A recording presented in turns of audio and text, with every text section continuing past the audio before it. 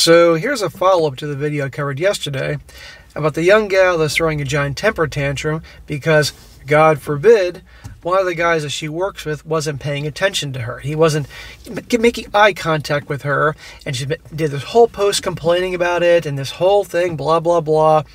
And again, showing that it never ceases to amaze me the drama that these gals bring into the workplace, which is titled, "Men in my department too afraid to make eye contact with me." Now this update is her yet complaining about more crap in the office, so it goes to show you that she is just one big giant spoiled complainer.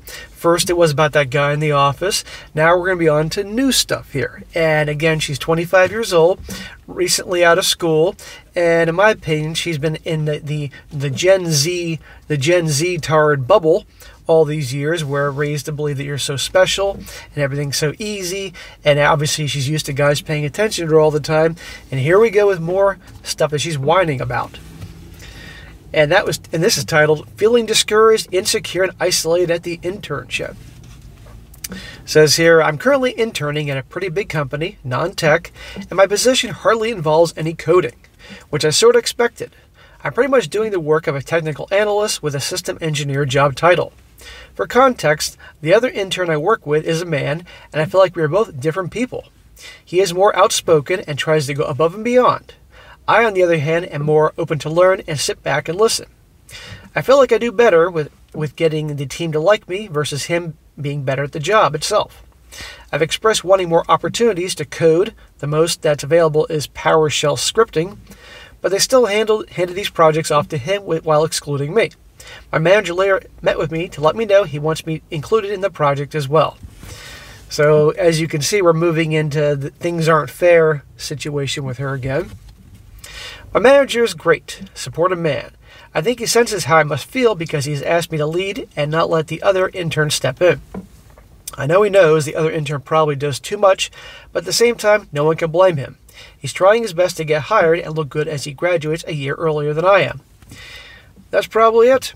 And welcome to the private sector. Welcome to the workforce, where people are going to compete to rise up in the world. And this isn't a situation where everybody's going to hold hands and sing Kumbaya. This guy's obviously your competition. This is what it is. She says, "I just feel like shit. I feel like I'm not doing the work I'd like to be doing. I try to include myself in other projects, but it's so slow as I need to be approached by managers in different departments. So most days I'm stuck solving tickets and self-teaching myself code and scripting. I'm often thinking of ways I can stand out, but at the same time, I don't really like the work I do." Lady, most people out there don't like the work they do. Most people go to school for one thing and end up doing something completely different because that is a better opportunity for them. Or they take the job they want, but basically what's available is stuff they don't want to do. Again, welcome to real life. You've been in that protective bubble all these years. Now you're out of school, and this is real life. Stop complaining. Things aren't always going to go your way. I know you were raised to believe that you're super special, just like most of your generation, but guess what? You're not, and you're not entitled to shit, okay? And if you don't like it, okay, fine. Then you can finish your internship, because that's obviously to get experience, and you can go someplace else. But stop whining about it and acting like it's this attack on you. You're a big spoiled baby. And just like in the other video, you're whining carrying on there too. She says, "I understand it's important, and I only took the internship because I was getting rejected everywhere else." She's getting rejected everywhere else. Gee, I wonder why. Maybe because she was a pain in the ass. "It's not just for me. I want to code, and most days I'm not. I'm trying to find opportunities to showcase my work or to just get myself out there, but I get discouraged when the other interns give more opportunities by my colleagues. There are also hardly any women on the team to connect with. I just feel like they don't know what I'm capable of." Well, if she has a lot of skills and she's good at it, then by all means, I would hope that she'd be given a chance. But it sounds like she obviously is not as good as the other guy is, but she thinks obviously she's more than she's worth. That's probably what's going on here, If she was darn good at what she's doing and she's being ignored on purpose, that'd be a different conversation, because I am fair here. But I don't think that's the case. "I also have ADHD and social anxiety." Aha, social anxiety. So maybe it's possible she's making a mountain out of a lot of molehills here, as, well, let's be honest, a lot of women tend to do. Which I'm actively working through with medication and therapy. I know this plays a large part of my internship experience, but I work hard and I fake it, meaning people would probably not assume I have social anxiety.